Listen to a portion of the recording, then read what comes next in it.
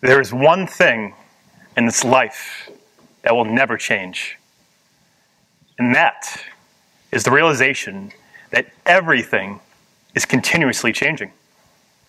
The day-to-day weather, your relationships, or even your emotions, nothing remains the same. Intellectually, you know change is happening.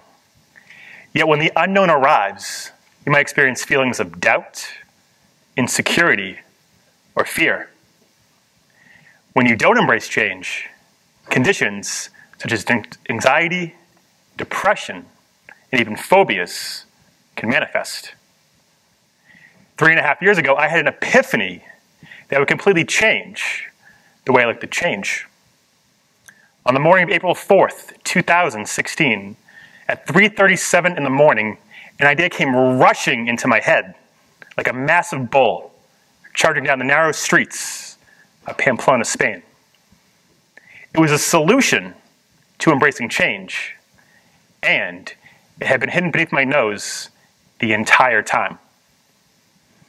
The answer is simple, but if you don't apply it in your life, tragic consequences might await you. For example, some of us here can remember driving to our local Blockbuster store to rent a video that came in a blue and white plastic box. When the movie wasn't sold out, we'd stand in line, pay to rent it, then make the drive home back to watch it. Days later, we go back to the same store again just to return it. In the early 2000s, just as the world was changing with the convenience of the internet, startup company Netflix approached Blockbuster, offering to sell their company for $50 million. The CEO of Blockbuster, John Antico, at the time turned down the offer because he felt Netflix was a niche business. Today, Netflix is worth over $150 billion, and Blockbuster has only one niche store in the world. Also in the early 2000s, a cell phone company named BlackBerry at the time was worth around $83 billion. The co-founder fully believed in his product. It was not initially open to the new changing technology of touchscreen phones. The company took years before feeling the pressure to release its BlackBerry Storm. Unfortunately, the phone had many technical issues and was difficult to use. This turned consumers away. On that consumer level, BlackBerry is almost an irrelevant company, especially compared to Apple. Now, speaking of Apple, Ronald Wayne was a lesser-known individual who co-founded the company with Steve Jobs and Steve Wozniak in 1976. Wayne designed the company's first logo, an image of Sir Isaac Newton, the man who founded the law of gravity, sitting under an apple tree. After just 2 weeks of being with the company, he bailed and took back his $800 investment with him. If he had stayed with the company and embraced the new changing technology, he would have close to $95 billion today, instead of his current net worth of $300,000. Now, all of you don't have to miss out on multi-million and billion-dollar opportunities to feel the pain of not embracing change. Every day you are faced with the challenges of change. Sometimes it's the day-to-day, like the weather, your emotions, or your attitudes. Other times, it's life-altering events, such as being fired from a job, losing a loved one, or even having a romantic relationship come to an end. On that morning of April 4th, I was lying in my bed staring up at a dusty ceiling fan slowly spinning around. I couldn't sleep, not only because of how dirty I knew the fan was, but I was distraught, demoralized, and frankly devastated over a heart-wrenching breakup. The woman who I thought I was going to marry and spend my life with was no longer my significant other. Feeling full of doubt, insecurity, and fear at that time, I told myself to let go. And then a few minutes later, I heard a voice and a solution. It was simple and straightforward. The message was, you're feeling overwhelmed. Breathe. You're feeling stuck. Move. The message sounded so clear and beautiful, it felt like Morgan Freeman was narrating the solution. In that moment, I knew exactly what I needed to do. There was a place I could go to learn how to embody this technique. But I would need to step outside my comfort zone and try this weird, strange, crazy thing called yoga. But what is yoga? Is it walking into your local boutique studio with your mat to exercise in a hot 95-degree environment? Is it traveling to India to meet with a guru who has a beard that's longer than the red carpet at the Oscars? Or is it turning yourself into a pretzel? Technically, that is all yoga. But the real answer goes beyond all the stereotypical versions of the practice.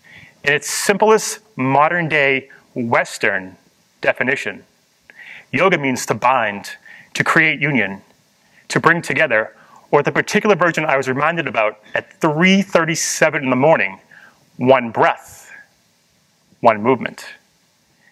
The answer for you to embrace change has been hidden right beneath your nose this entire time. Literally the space where your breath comes in and out. And just below there is a thing attached to your head called your body.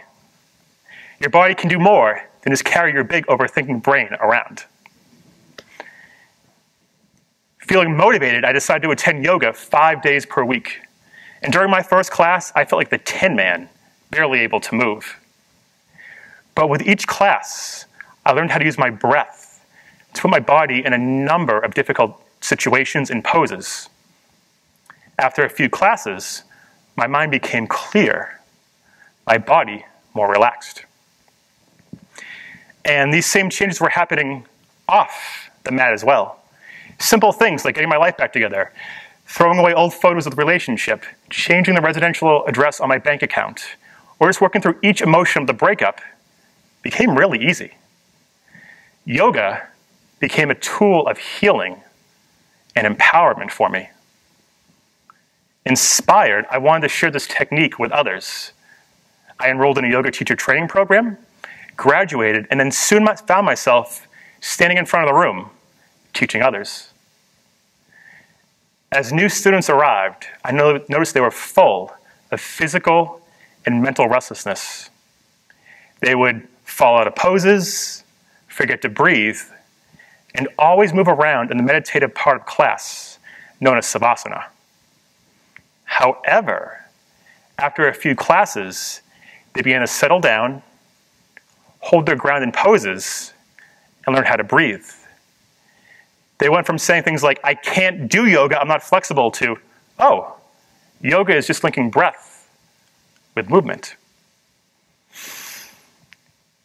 As time went on, the students made amazing progress. Now, yoga is not woo-woo hippie-age nonsense. In fact, research is now proving just how powerful yoga can be. For instance, breathing in and out through your nose in a yogic practice can reduce levels of a hormone called cortisol. When the body is stressed, cortisol floods your bloodstream, which can cause irritability, fatigue, and weight gain. However, yoga lowers the presence of this hormone, allowing you to feel relaxed and reduce those symptoms. Linking breath with movement has also been shown to affect GABA, a brain neurotransmitter. More studies are finding that when you perform yoga and breathe in and out through your nose, you increase GABA, which decreases blood pressure. And for those of you with a very overactive mind, have trouble sleeping, this is fantastic news. Breathing in and out through your nose in yoga affects something called the vagus nerves. Not Las Vegas, but these nerves in your body, when they're stimulated, release a chemical called acetylcholine. When that chemical was released, it sends a message to your body to turn on your parasympathetic nervous system, enabling your body to relax. It takes you out of that fight or flight response. And not only that, yoga is now showing how you can make positive behavioral changes both on and off your mat. A yoga mat is almost your subconscious training ground to reprogram your mind. In a yoga class, you're consciously putting yourself in a number of challenging situations with difficult balancing postures, fast sequence, and constant change. However, in the class, you begin to train yourself to take action during these difficult times. Instead of feeling stuck, overwhelmed, and not moving, you embody an action-taking behavior. So when there's stress on your mat, you respond as well as off your mat. For example, in this moment right now, I am performing yoga. Not the move you saw earlier, but right now in this present moment, yoga is taking place. Even before coming up to this stage, I had my own feelings of doubt, insecurity, and fear. It's quite a change to go from a yoga studio to then stand on a TEDx stage in front of all you amazing people. However, as I stand here, the only thing getting me through this right now is taking the whole experience, one breath, one movement at a time. Imagine how applying this simple technique could make changes in your own life. It could be something life-altering, like a romantic relationship coming to an end, losing a loved one, or it could be in the day-to-day changes, like the weather, your emotions, or your attitude. When you begin to use one breath and one movement, you can navigate these difficult, uneasy times and eventually embrace change. Now, if you're skeptical, don't have the time, or are still unsure of whether yoga is right for you, I have a simple exercise I could share with you the next time you find yourself not embracing change.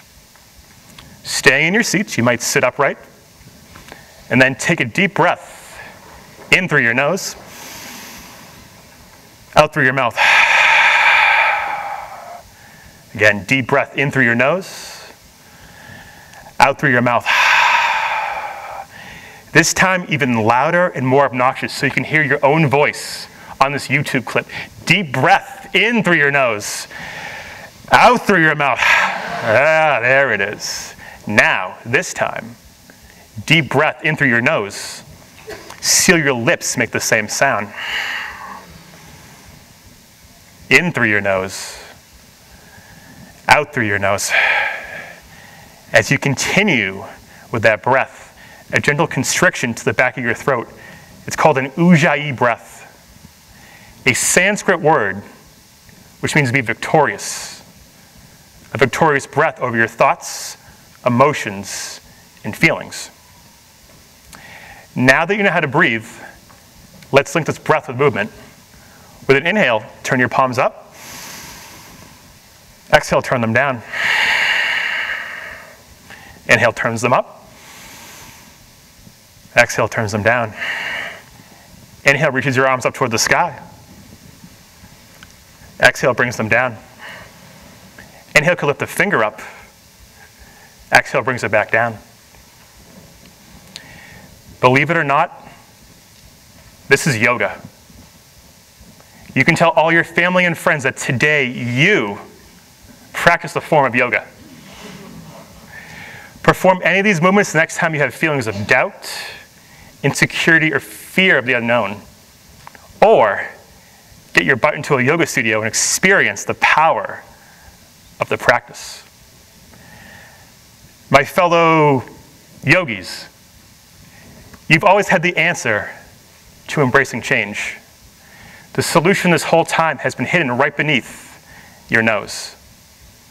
Now, all you have to do is link one breath and one movement. Namaste.